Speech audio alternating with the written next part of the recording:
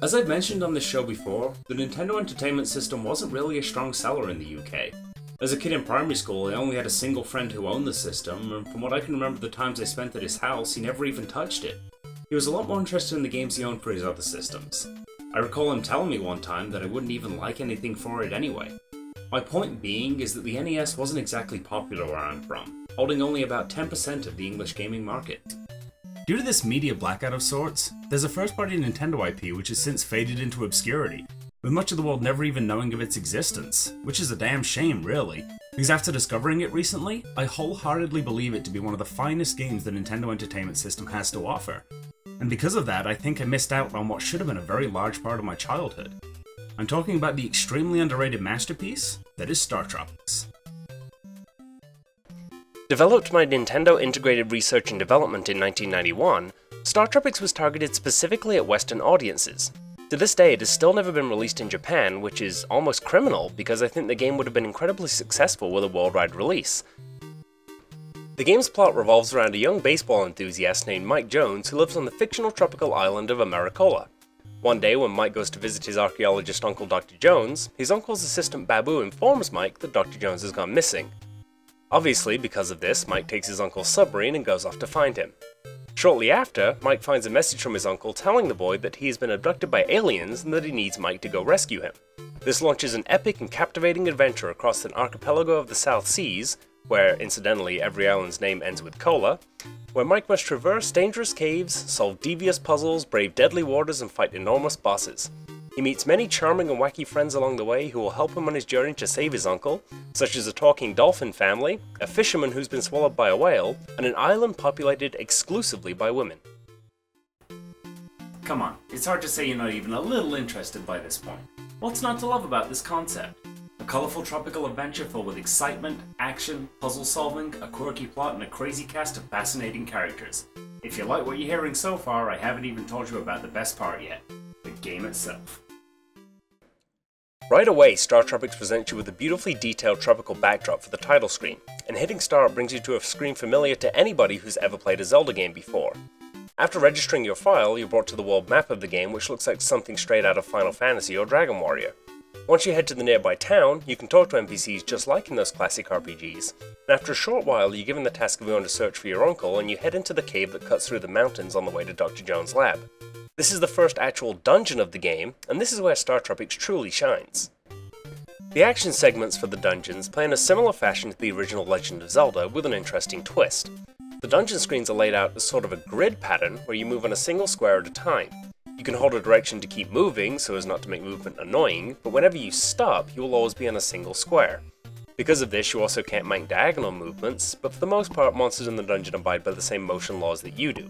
This actually puts a tactical spin on combat, as you can set yourself up on specific squares to wait for enemies to pass by so you can get hits on them as they pass you, or trap creatures in a corner so you can beat on them. This grid setup is used heavily in puzzle solving for each dungeon too, because as well as these rules for basic movement, there are specific ways that jumping fits into this mechanic. When it comes to pitfalls, Mike can leap across holes that are a single square wide, and around the floors of the dungeon you will see solid coloured tiles that can't be walked on as normal, but are traversed by jumping onto and off of them.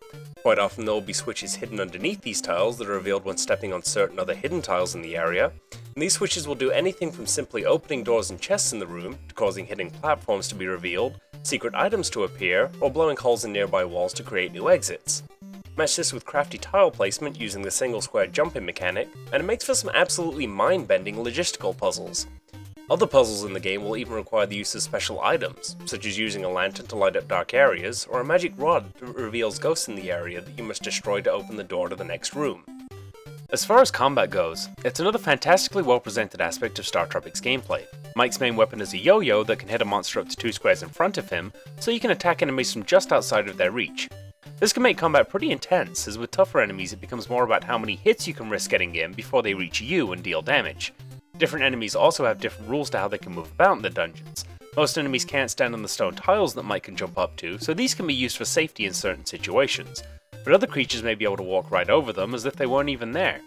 There's also flying enemies such as bats that don't even abide by the standard movement rules present in the game, and will generally move in any direction and even right over pitfalls. To tip the balance more towards Mike's favour, special weapons can be found throughout the game. such as an extremely powerful baseball bat that the character swings like Link's sword, hitting enemies in some of the surrounding squares as well as right in front of you, or flaming torches that can be thrown like fireballs. Items like this have a limited number of uses, and will disappear from Mike's inventory if you die or exit the dungeon. Having a lot of them in your possession will usually also cause you to be a lot more careful with your adventuring, because some of them are a godsend in boss battles. Later on in the game, you will even also get upgrades for Mike's yo-yo that allow for things like longer reach and more damaging attacks. On the subject of boss battles, the fights at the end of the main dungeon segments in this game are all really cool and unique.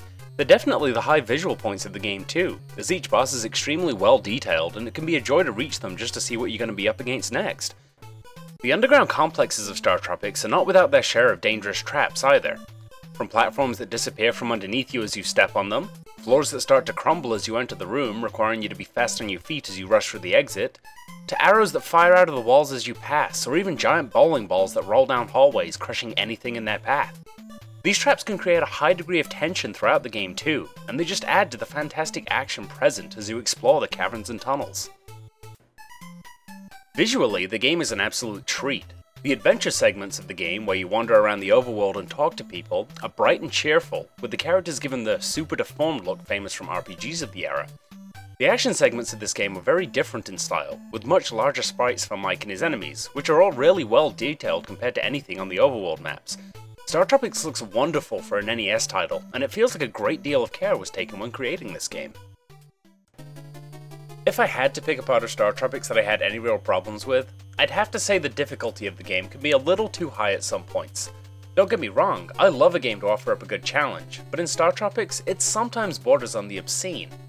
Dungeons will have checkpoints that you're sent back to when you lose a life, but they're not exactly consistent with the length of time between them. It can be exceptionally aggravating if you die near the end of a dungeon, only to be sent back losing a good half an hour's progress. Also, when you lose all of your lives, you're forced to start the entire dungeon over again, and in some of the later chapters, that can be over an hour or more worth of game time. These difficulty spikes aren't that common in the game, however, and my issues with it are more because the game tends to be inconsistent in this regard. This is just a tiny black mark on an otherwise outstanding game, so it's easy to look past something that really doesn't damage the experience. The more frustrating parts of the game never once made me want to stop playing, so the difficulty's not quite as bad as it might seem. Despite some very small flaws, everything about StarTropics combines to create one of the greatest 8-bit titles I've ever played. From the quirky charm present everywhere in the game to the unique action RPG gameplay and great level design, there's very little reason not to love this game. Almost anyone who's played StarTropics will agree with me that it's one of Nintendo's finer moments, and that it's a disgusting shame that the game never got the attention it so rightly deserves. As for how well the game holds up today, well, as I said at the beginning of the show, until recently I had no idea the game even existed. So I got to approach it with a fresh look without the blinders of nostalgia to cloud my judgment. If it plays this well now, I can only imagine how awesome it was for those lucky enough to have played it back when it released. This was absolutely the best game I played in 2012, and I felt it deserved an entire episode to express just how much I loved it. If you have an original Nintendo, I implore you to get a hold of a copy of this game. If you live in the US, it's not expensive at all, with copies being available online for less than $10. However, if you live in Europe or the UK, you may have some more difficulty tracking it down, and if you can't get a hold of a copy of your own, just find some way to play it. If you're a fan of Zelda, action RPGs, or classic Nintendo games in general, there's absolutely no reason you shouldn't give StarTropics a try.